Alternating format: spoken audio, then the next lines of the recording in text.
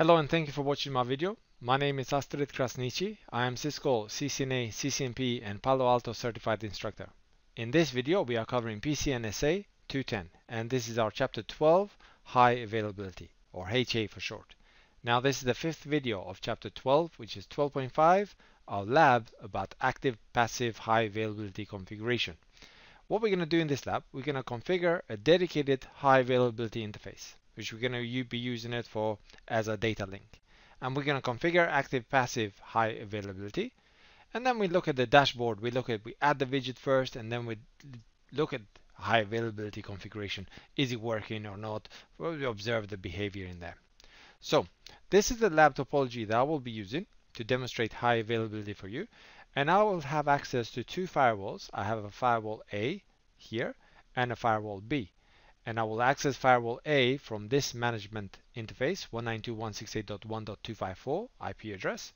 And we're going to be using that as a HA1 or control link, our management interface. Firewall B is 192.168.1.253. And again, that will be used as HA1 or control link. Then I will create a dedicated high availability interface, and that will be used as HA2. And the dedicated interface will be E1/6. That will be used as HA2 or data link. We'll give it an IP address, so 172.16.12.1 will be for firewall A, and 172.16.12.2 for firewall B. Our firewall A will be the active firewall because we get the priority to 80, and we'll enable the preemption. So the firewall B will have a default priority of 100 and the preemption will be enabled as well. Okay, so there's quite a few things to do. So let me go to the firewalls, both of the firewalls, and show you. So this is my firewall A. So I have access to it 192.168.1.254. And then we have a firewall B, 192.168.1.253, the same as what we have here. Okay, so first thing that we need to configure is the enable an interface for high availability, which will be used as a data link interface or HA2. So for firewall A, I'll go to network and then interfaces, and I'll choose 1.6, and in here I'll just put as a type HA2. So interface type HA2. Nothing else. I can configure a comment. Well, on production you put a comment in there, but that's it. I don't need to give an IP address or anything. Just click OK here. And then I'll do the same for firewall B. So I'll go to firewall B, network, and then interface 1.6, and I'll enable that as a not tap interface HA2, or just HA, sorry. That's it, interface type HA, and click OK. So I got firewall B has got interface 1.6 as a HA, and the firewall A has got same 1.6 HA interface. And this is, again, if you look, that will be HA2 data link. We'll use it for data link. Okay, the next thing we need to do is we need to actually enable the high availability. And to do that, we need to go to device and then go to the second entry is a high availability. And in the general tab, I'll have to go to setup and I enable it here. So by default, it's not enabled. You see, enable HA, so I'll tick that. And group, you can see that from 1 to 63. The group has to be the same. So we can choose the same group. Anything I'll put here, so 1, 2 as firewall 1 and 2. Description, we'll put whatever you want, but I'm just going to say active, passive, HA. And you can see the modes. We can have active, passive. That's what we're going to be using. Or we can have active, active mode. No, I'm going to choose active, passive. Leave the active, active for future lessons, more advanced Palo Alto lessons. And we're going to enable configuration, synchronization, and then we need to tell the peer HA1 IP address. So what it's looking for now is, you see HA1 is control link, the peer IP address, which is this one here, 192.168.1.253. So here I need to put 192.168.1.253. I'm not going to have any, the peer or our neighbor doesn't have a backup HA1, so I'm going to leave that to empty. Click OK. And I'll do the same for firewall B. So I'll go to firewall B and go to device, and then high availability, general, I will enable it there. So enable the group same 12.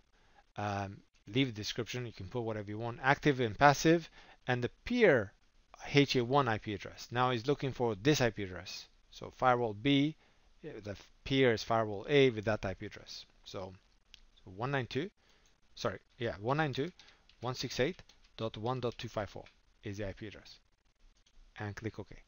Now the high availability is enabled, and we just need to configure like other stuff, like other settings, for example, data link and control link.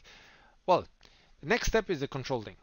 Control link or HA1. We can configure the control links to be, if it's dedicated, we'll put it here, or if it's some interface, we have to enable it. But by default, we're going to be using our management port, which is already here configured. So we don't need to really change anything. And encryption, I'm not going to enable it. And monitor whole time, I'll leave it to default.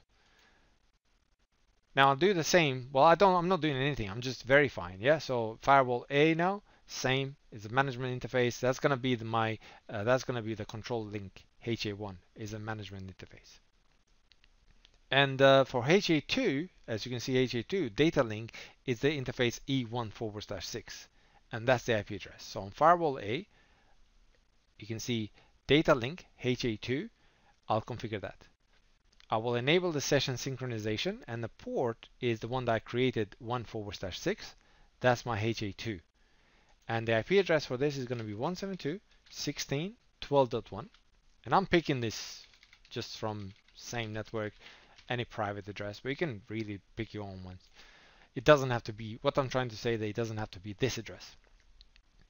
You will use a gateway if the data link interfaces are in different subnet. Then you have to use a gateway. Otherwise, you can just leave it empty. And transport, we can leave Ethernet, IP, or UDP. We're just going to leave it to Ethernet. I'm going to keep this the same. I'm not going to change this HA2 keep alive. So I'm going to keep it as is and click OK. Now we'll go to firewall B and I'll do the configuration. So under the data link, I'll say the port is Ethernet 1/6 and the IP address of this is 172.16.12.2. And the subnet is 255.255.255.255.0. That's it. So now the HA1 is already configured because that's management interface, and we told what's the peer's IP address, and HA2 we enabled it on the interface that we have configured. So now we have to configure the preemption and priority, for example, and that is under election settings. So if you same place, we go to election settings, we click on the gear icon here, and device priority you can see is 100. But firewall B, I want to leave it to default. That's my default. So this is what firewall B, so leave it to default. I will enable the preemptive, so preemption will be enabled, and heartbeat backup. This is to avoid split brain scenario that we talked about in the lesson. And I'm not going to enable that. I'm going to leave it as is. I don't have a backup. So the timers, we have 2 timers, recommended and aggressive, and these are going to be populated themselves. We don't have to worry about it, depending on the firewall. Or if we want to change it, we just click on the advanced, and we click on our own timers. We change the timers. But I'm going to keep it to recommended, so click OK. Now on firewall A, I will actually reduce the priority to 80. Which will now, this will make this firewall to become the active firewall. Preemption is enabled, and I will leave the timers to recommended. And the next thing is, if you have a backup, for example, HA1 backup, you will configure it here. If you have HA2 backup, you will configure it here, which I don't have it, so I'm not going to configure it. And the next thing is active passive state settings. This is what happens if your link is in passive state. Is it shut down, which will take longer to go up there and then to take over, or maybe just disabled. It's up, but it is disabled. And how long we want to wait before we actually take over. This is to prevent, flapping of on the firewall going up, down, and so on. And I can click OK, and I'll do the same for firewall B. So active passive settings, and I just set it to auto. Okay, the next thing I'm going to do is a link and path monitoring. This is, for example, we are the active firewall, but if, for example, some interface goes down, we want to make sure that there is a failure and the passive firewall will become the new active firewall. So we can monitor, for example, our interfaces. So I'm just going to give it a name here. So link monitor and enable. And failure condition, I can say any of the interfaces that I add, anything goes down, it's a failure. Or I have to wait for all interfaces to go down, then it will consider it as a failure. So I will add the interfaces E11, E12, and E13. So any of these interfaces goes down, it will consider it as a failure and the passive firewall will take over. And then we can do path monitoring as well. And I can add a virtual router, for example, virtual path. So router, the firewall will actually ping the path and make sure that it can access it. If it can't access it, then that will be considered as a failure. So I'm going to use my router and choose the path. For example, I can ping some DNS server. So say that I'm pinging this. For as long as I'm pinging this, it's considered fine. And click OK. We could change the ping intervals as well if we wanted. I don't know if you saw it here. Ping interval and ping count, we can change them. I just leave it as default. And I will do the same for firewall B. So I'll go to link and path monitoring and I monitor the links. For example, just say link monitor. And here I'll put the interfaces that I want to monitor. So Ethernet 1.1, 1.2, and 1.3. Any of the interfaces goes down, that's going to be considered as failure. And we can monitor a path monitoring. So virtual wire path or VLAN path. So we're going to say a virtual router path. And our virtual router is a VR, lab VR. And I'm going to add, for as long as I ping this IP address, then the path is fine. Okay, that's all done for high availability or active passive configuration. So I just need to commit and then we can go and check it. So commit on firewall B and then commit on firewall A and then we go and check. Okay, commit has completed successfully on firewall A and just checking the firewall B has been completed successfully. We got some warning, but that's for external dynamic list. And there's a one big warning here. No valid threat license. And that can be the problem.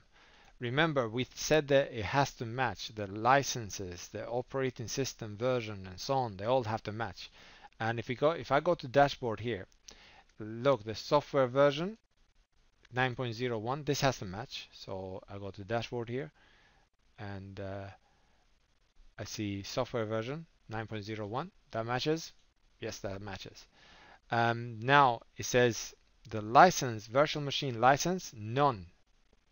And you say here, virtual machine license, VM50. And that's going to be a problem. So these two, they're not going to create high availability pair because the license is different. So they have an antivirus version, wildfire version. Here, they're going to be different, right? So to check it, anyway, we have to go to dashboard, which we are here. And we have to add the widget of the high availability. And that's located under system and then high availability. So as you can see, now we have red, which is no good. Green is okay. And orange, which is passive, but we don't have anything. Okay, so what we can see here, the high availability control link, it's okay, it's up. And the data link is up. So it's working. And the VM service is matching. But the problem what we have is the non-functional VM license mismatch with a peer. So for example, here the licenses are not matching between the firewall A and firewall B. Because the firewall B is not licensed. You know, I just use it for testing. It's not licensed, so that's why we don't have a peer. But you can see the peer's IP address and it's working, they're communicating with each other, but the only problem is that we don't have the license. We can have a look at the system log. So if we want to see what information we have, for example, go to monitor and then under logs, we have a system log. So anything there, well, let me get rid of this VPN information. What we want to see actually, we want to see the high availability stuff. So I can click on this, high availability, and that will give it as a filter and apply that filter. And I'll just see the high availability stuff. So VPN client software, Now matches, client software version does not match, global protect. Thread content version does not match. We have some problems here, that's why it's not working. But HA1 link peer link is up, HA2 peer link is up. So these are working. What is telling me that actually they are communicating, but the only problem is that we don't have the license. So peer device VM license not matching, going to non-functional state. So it's not actually working.